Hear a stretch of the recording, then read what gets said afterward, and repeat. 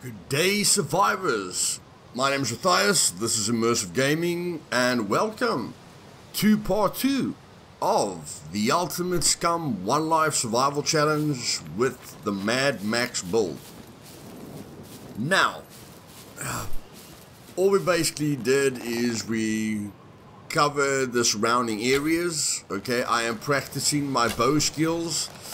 And guys, it is very, very important to practice your bow skill, okay? The more you focus on the arrow's point in regards to where the arrow is going, okay, you will see it's just top and to the left of the other arrow's point. And the more you focus on that arrow's point, the more it will like become built into your subconscious memory where you have to aim. Okay, I have done it with other games, and I will get to a point where I don't really think about it when I'm aiming at a target. But most of your bows, you are going to need to practice your bow skill until you get the compound bow, and then the sight is going to help you a heck of a lot. The only thing that bothers me a bit about the compound bow is that it zooms in. So it's a really good weapon from far away, but close it's not that great, because like if I have to shoot this guy right, you know, not this guy, and of course if you miss, you pay the price. But the pickaxe is very fast. But yes, if the puppet is too close, you know, it's going to bother you a bit. So you're going to have to adjust your range at where you're aiming at a target. But you're going to be able to be a lot more accurate. And of course, the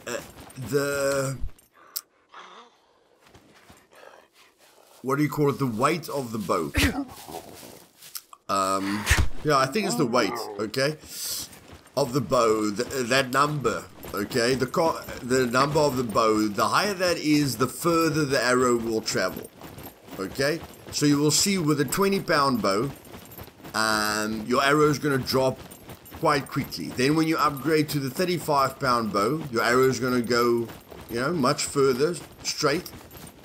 And then 50, and then of course we get to the compound bow. The compound bow is a 60-pound bow, so you're definitely going to see a very, very good improvement. For me personally, the 100-pound bow isn't really worth it, although you can set the compound bow to adjust to your strength, but you won't be able to set it again. Okay, so the bow automatically adjusts to your strength, to your capability. So in my opinion, if you can handle the compound bow, don't set it. If you've got 5 strength, then you can set it, but it's not going to go a heck of a lot higher. Okay, I think when we tested it, it maybe went to like 80. No, it definitely didn't go to 100. You know, maybe went to 80 or 75 pounds or something like that. But overall, if you've got 5 strength, you know, then you can set it. But if you've got 4 strength, you know, between 3 to 4 strength, don't really bother setting the compound bow. The standard 60-pound is more than enough. And then if you struggle with aiming, use the crossbow.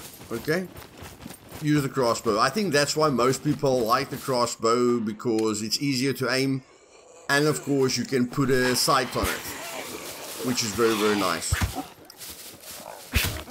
So yeah, I just played around a bit with third person. If you guys didn't see, a drop is about, it's almost 2 sectors away from us, or let's call it 1.5. But what I want you guys to see is the amount of time I spent doing this. Okay, like I told you guys in the previous episode, I've got the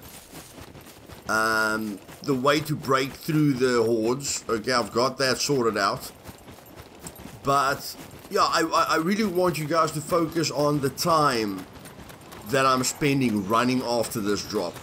Okay, now first of all, nothing's happening. Second of all, my plan was to put a base near C2.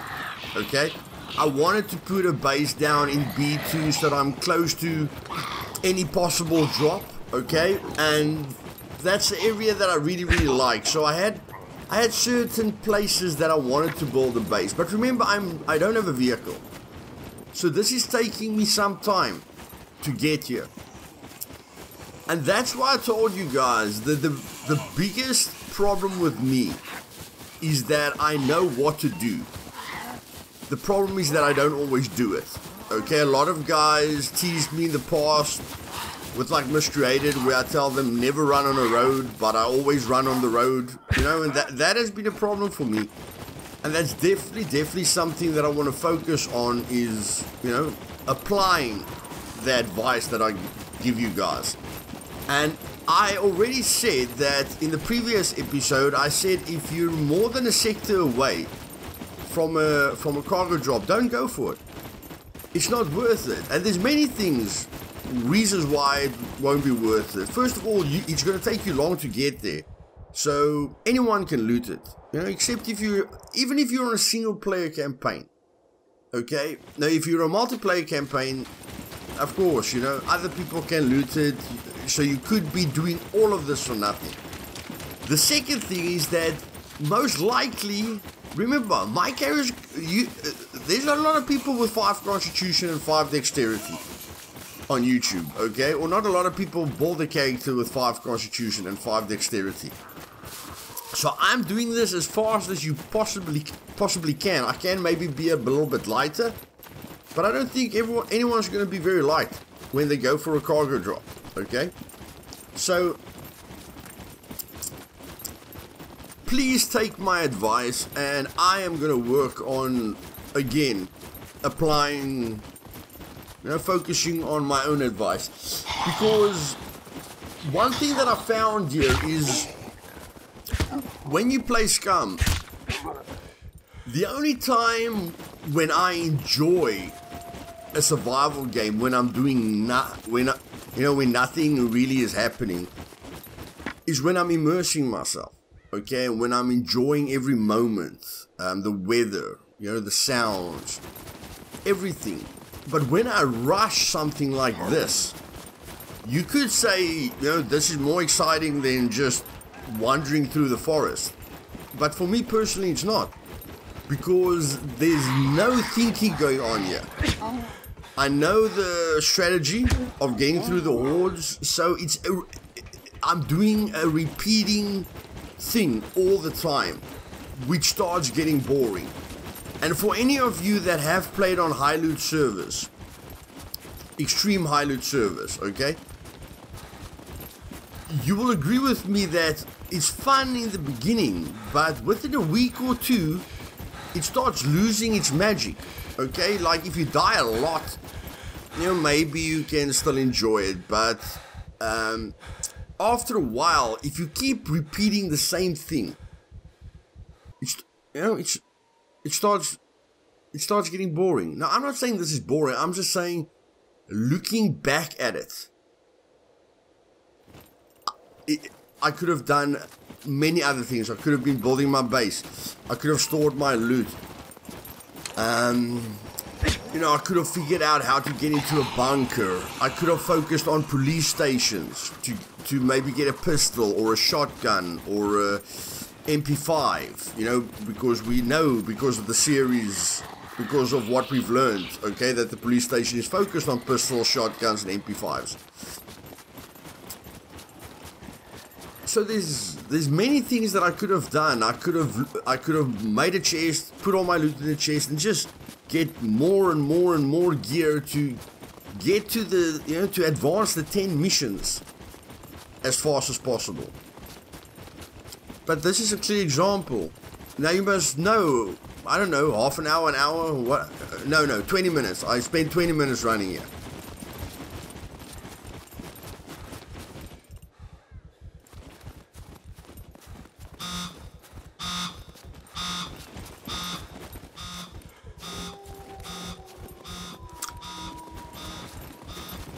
Now, some of you would say that's unlucky. And I even tend to agree with you, okay? Running for 20 minutes non-stop and getting here precisely when the time is up. you could say is bad luck. Many things that happen to you in your life, you might think is bad luck or unfair or whatever. But if you really go think about it, nothing really happens without you doing something. So just because of that mere fact, you are responsible for everything that happens to you.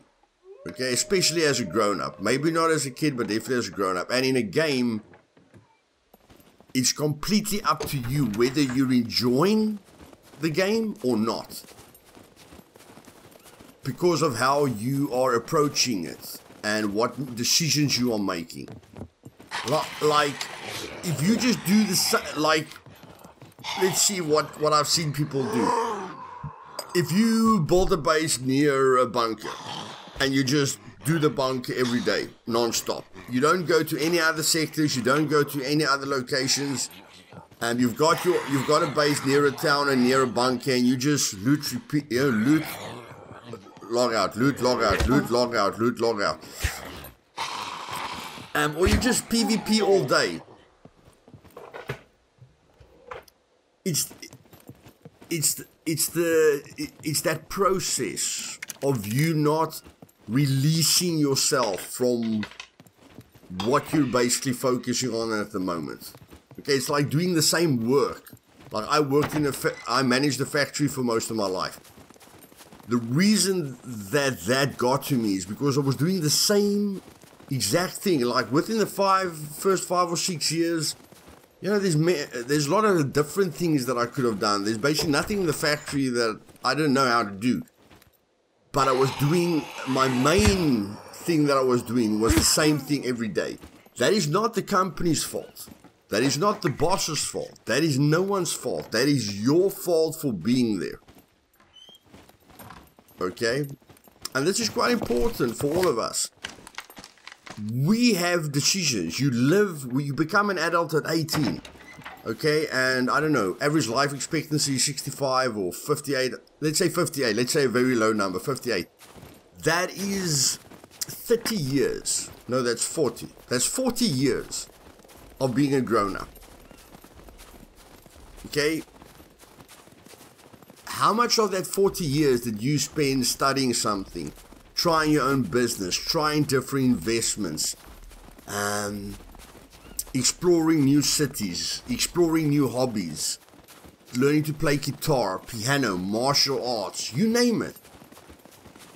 You know, what responsibility have you taken to enjoy your life? And and that's enough of that. That's the exact same with a game. How many things are you doing to enjoy the game? Instead of just doing the same thing. You know, repeating the same steps. Like, I've died to puppets quite a few times, and I've run after drops quite a few times. I just got to one drop, and you know, we know we didn't get a lot from it. But I keep on doing it. I'm not getting the result that I'm after, but I keep doing the same action. Which in turn means that I'm responsible for it. It's not bad luck. It's not bad luck that the drop landed too far away from me. It's not bad luck that I got hurt. You guys will see that I've got 45 health because because my pickaxe broke. My pickaxe only had like 12% durability. And if you remember, when I was running to the drop, I dropped the axe preemptively to give me some space, you know, like if there's a weapon in the cargo drop, which is quite funny because a really cool thing about the cargo drop is that it can give you a construction kit, like a sledgehammer and an axe and everything. And I literally dropped almost fully repaired axe when I knew my pickaxe, you know, was going down the tube. So the pickaxe broke, and I had to resort to using this kitchen knife, which in turn meant that, you know, I got the shit beat out of me. But again, you can go like, nothing is going my way, just like in life. But if you really just pull back, you know that it's because of your decisions. So yeah, I just want to motivate you guys to open your mind, to step back a lot. Like right here, I'm now stuck in the north. You know, there's not a lot going on around me. And I can't really take the hordes on anymore because I've only got the kitchen knife. And I'm struggling to find a bush. I don't find those little trees that I can chop up, and I probably searched for about a half an hour for a bush, because, and I've got no pants on, so I want to get a bow again, and I want to craft the club, you know, with the nails on it. So here I started to, you know, like when I was here with the kitchen knife, I was a bit frustrated, and then I just took my time. Again, this is another thing. Everything escalates. Everything snowballs. Your bad decisions snowball on you, and your good decisions snowball on you. So she's actually sliding down this hill. You can see when she hits, she actually slides towards me. Okay, I was lucky that she didn't get really good shots off there, but that could have been a different puppet sliding down the hill like that, and that could have been the end of me. But I just like us to focus on clearing our mind. Understanding that the only person responsible for our joy or our pain or whatever is us. No one can tell you to do something outside of your job. No one can tell you to feel something. You know, it's you that's reminding yourself of certain situations.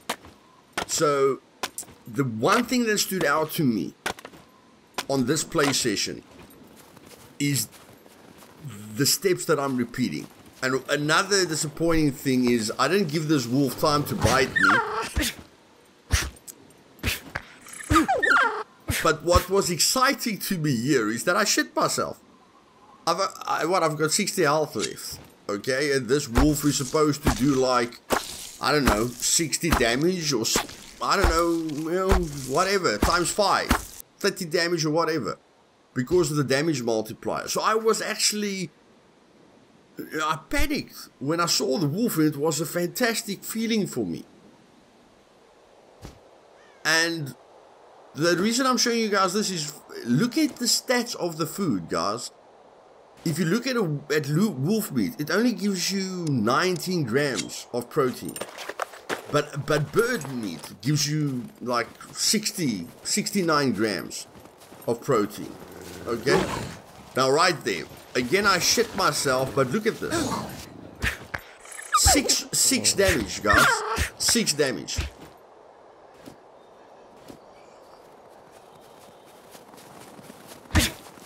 So the first time I saw the first wolf, I shit myself because I felt I was in danger, major danger. And then with that wolf, you know, he literally gave me a jump scare because I was looking at the map, you know, as he jumped for my face. Which is great. That's a great feeling in a game. Until you find out he doesn't do any damage. And then I remember, on the server settings, you can, it says zombie. You can only set the sentry damage and the puppet damage. Okay? So me telling you guys that the animals is actually the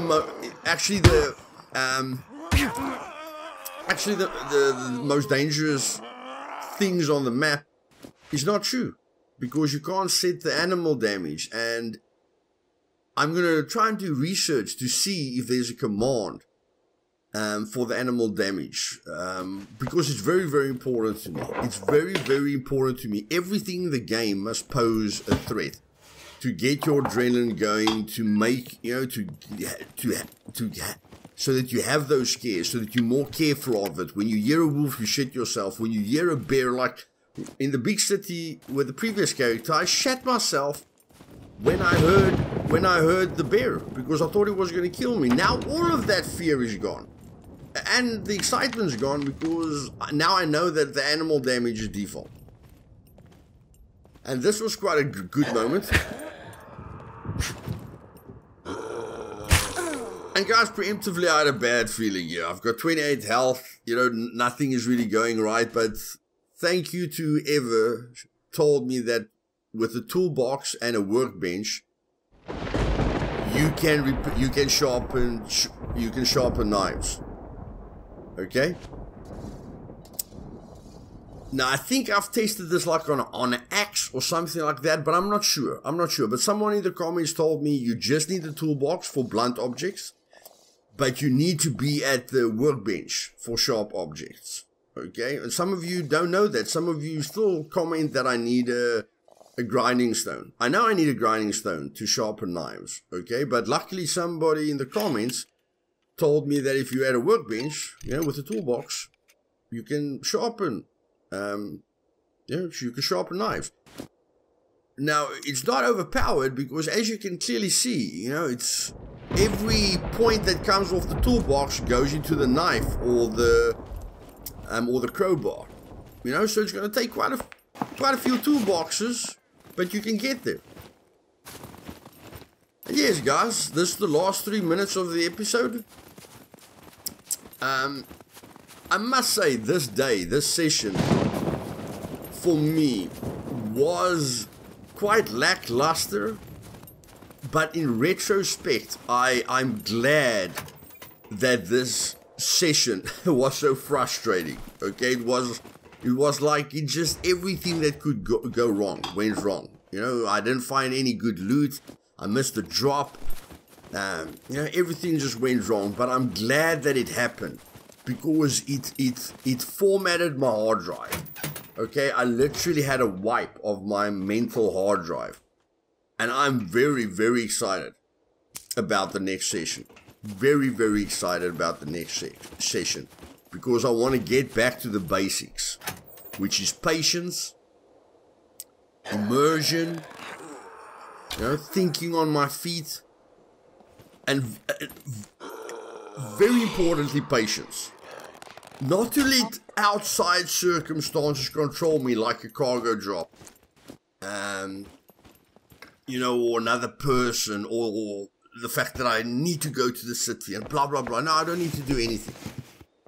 I need to relax, take my time, and survive. And play the game the way the game is supposed to be played. And that is, it's a marathon. It's not a sprint. Doesn't matter if you get killed by a player. You can't change what anyone else does, but you can always change what you do. So you make sure that you enjoy yourself. You make sure that you cherish every moment that you're playing the game and make the most out of it. And don't let the cargo drop and situations change your plans. Let it come to you. You know, let everything come to you. Just experience everything instead of trying to gobble up everything. And I will show you guys that in the next session. Okay? You guys have seen the Survivor build, the Reaver build, the Rambo build, and now you guys have seen the Mad Max build. And you can go back on that. I don't know what kind of Superman stand-up that was. From stand-up to hitting me. I don't know what kind of speed that was. But you guys can go back in the video. I had 38% health. It dropped 38% with one shot. But in any case, so you guys have seen 4 characters. The 5th character is the last character.